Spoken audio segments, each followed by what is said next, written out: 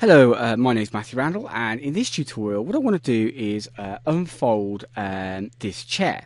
So basically what I'm going to do is take this mesh, so this is a single object that we've got here, separate it into different components, components that are very easy to unfold, and essentially what I'm going to do is project each component, put some cuts in to allow the unfold, and then perform the unfold. And I'm going to repeat those 3 steps for each of the components, or subcomponents, if you like, of this chair.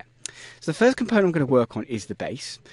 So I'm going to select the faces that make that base up. Here we go.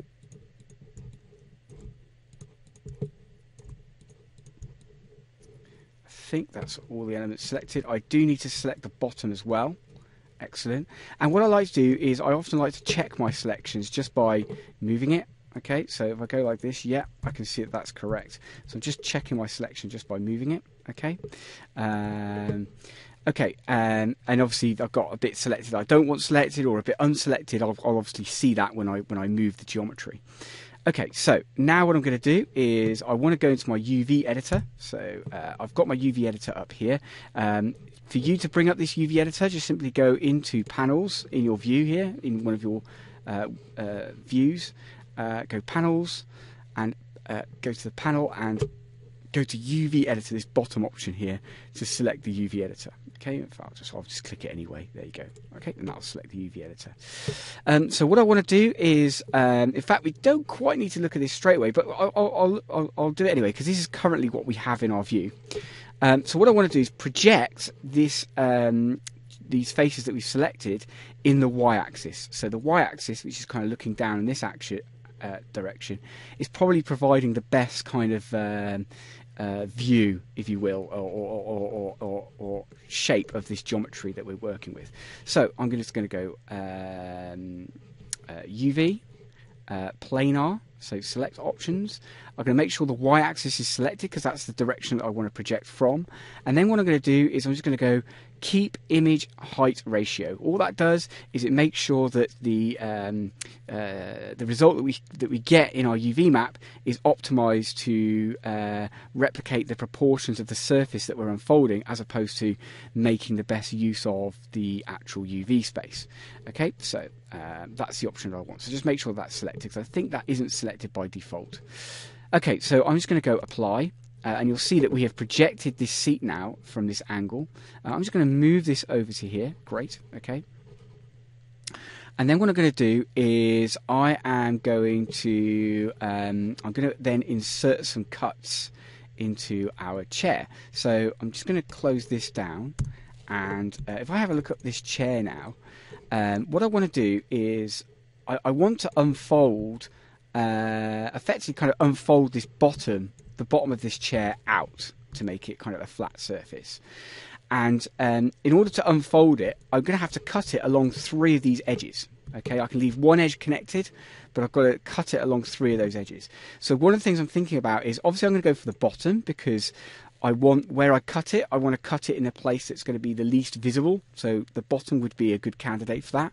And I'm probably just going to, and the one that I'll leave connected, as it were, is the front one. So I'm going to go to edges and cut these edges here, okay, and leave this one connected. So it'll unfold around this edge. Then what I need is, for this to work, I need to select each of the corners of the base here as well, because these need to actually, these are going to have to disconnect as well. Okay, I'm going to need cuts here in order for it to unfold as well. I will have to use the X-ray just to select this bit here. Here we go.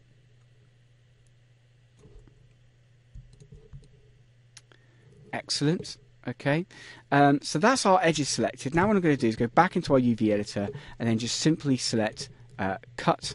Okay, and then what I'm going to do is I'm going to select the whole UV shell again that we've created. So that's this UV shell. And then what I'm going to do is do an unfold. So we've done our projection, we've done our cut. Now we're going to do our unfold. So we're just going to modify, unfold. I'm just going to click on the options here. What I'm going to do is I'm just going to use the Unfold 3D. That's the kind of the most recent Unfold algorithm that comes with Maya. Now, I haven't really read too much into depth how these different algorithms work, okay? But one of the things I have found is that with this Unfold 3D, it does pick up issues that you might have with your geometry. So if you've got some, say, non-manifold geometry or luminar faces or something like that, it should pick that up. In fact, here we are, we've got the option, and it will fix any kind of non-manifold geometry. So some little errors, it will fix it for you as you go along, which is kind of helpful if you've got those sort of issues. I mean, ideally they shouldn't be there, but that's kind of helpful. So it does provide some help like that. What I find is if this doesn't work, then the legacy one does give you more controls over it. So for example, you can unfold vertically and horizontally separately, and you can kind of specify which pins are held down, are moved, and which UVs are moved and which UVs aren't moved, etc. So it gives you a little bit more control, and you can kind of weight the solver towards different settings as well. So I'm going to go with the Unfold 3D, okay, and I'm just going to go and click Apply, okay. There we are, and we've got ourselves an Unfold there, which we are happy with. So now what I want to do is I want to do the same process of this project, cut and unfold on all the other elements of the chair. So what I'm going to do is I'm going to go and do this chair leg here. So I'm going to select the elements that make this chair leg. I'm just going to turn the X-ray shading off because I don't need that. And I think to do my selection, what I'm going to do is I want to select faces again. I want to select faces again, but this time what I want to do is select, I'm going to use the paint tool to do the selection as well. Let's have a look. So we use this paint tool, and hopefully, yes, here we go. I'm just going to go and paint this leg here and do a selection on this leg here. We have got other surfaces selected still, so actually what I might want to do is just deselect those. I might just go and click, yeah, just use the select tool to deselect them, and then go back to the paint tool again. Okay, hopefully this time we will get the results that we want. And I don't need to hold shift down or anything while I'm using this paint tool. I'm literally just clicking on them, and as I use the paint tool, it selects them for me. If I want to unselect using the paint tool, I can double click on here, and I get more options, and one of those is to turn it into an unselect. In fact, I'll just keep that to the side here just in case I need to use that.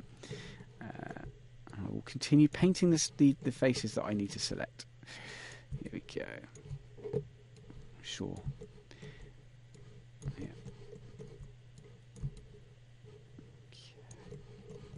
And then just make sure the top is selected as well. And obviously what I want to do is make sure that my selection is correct. So what I'm going to do is just use the move tool just to move that, just to check that that is correct. Excellent, that's exactly what I want. Okay, so what I'm going to do is now I've got that selection in place, I'm going to do my projection, my cut, and my and my unfold. Okay, so this time I'm going to project it from the Z-axis. I'm going to project from the Z-axis. So I'm just going to go UV, planar project. Here we go. This time I'm going to just select the Z-axis and then click Apply. Again, you'll see that in the UV editor here. So just move that shell. There it is. This time I need to go and put my cuts in. So here we're going to do. So here what I'm going to do is I'm just going to cut down one of these edges. I'm thinking like the inside. So I'm going to cut one of these edges here. Okay, and there's no face at the bottom. Okay, so it's worth looking at the geometry in detail, checking that we understand it. So I'm going to cut along this edge here, and then just unfold it around this way. Okay, so I'm just going to cut one edge here, and then 4 edges along the top here.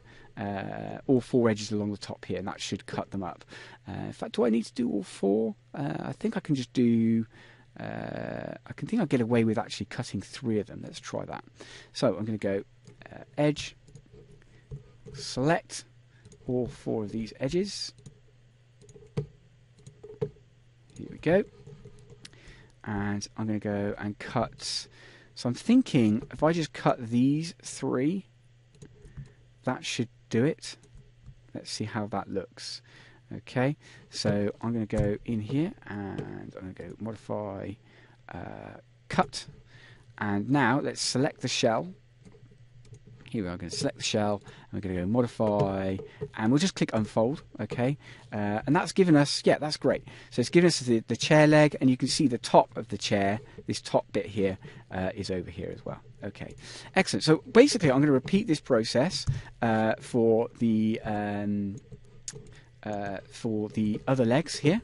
Okay, yeah, so I will pause the video rather than you watch all of that, yeah,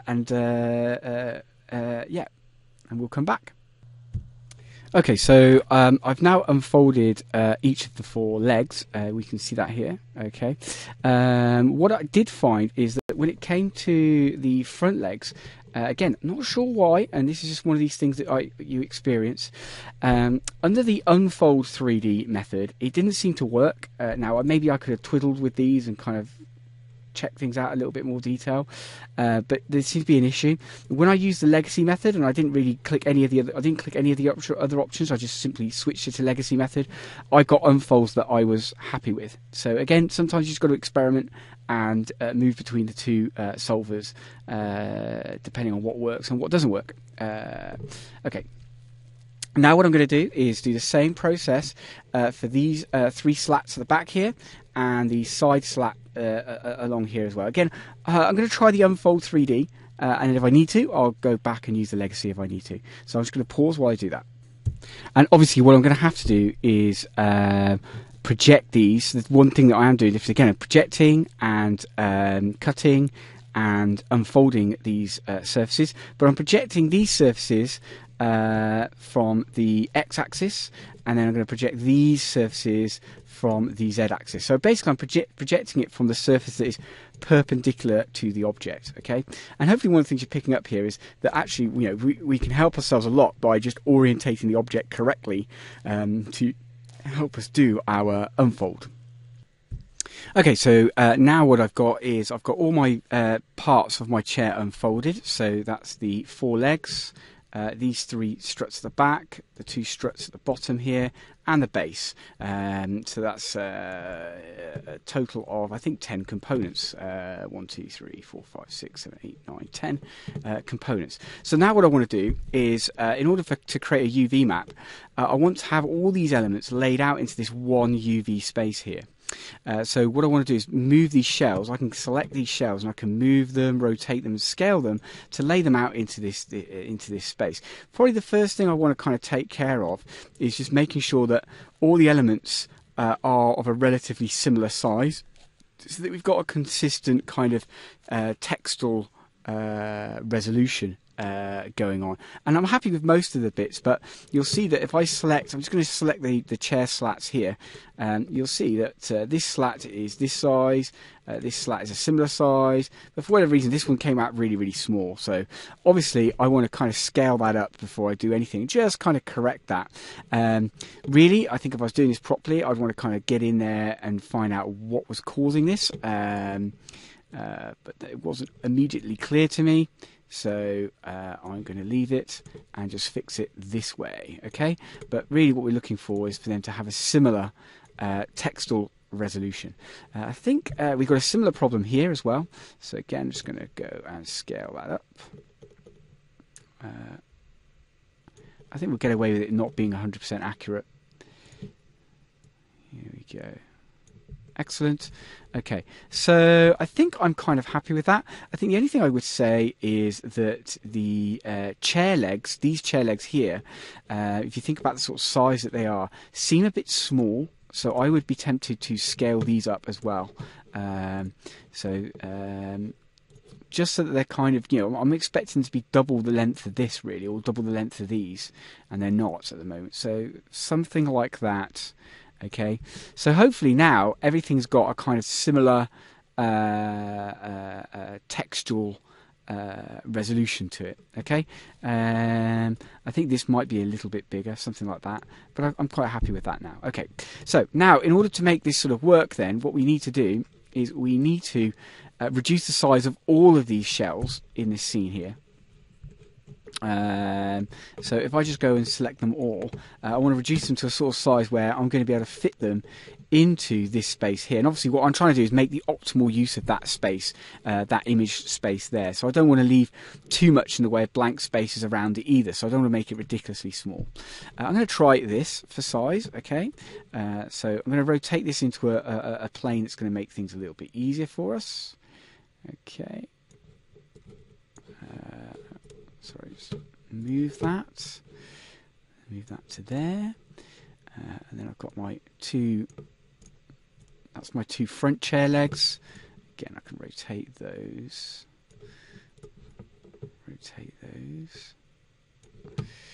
okay.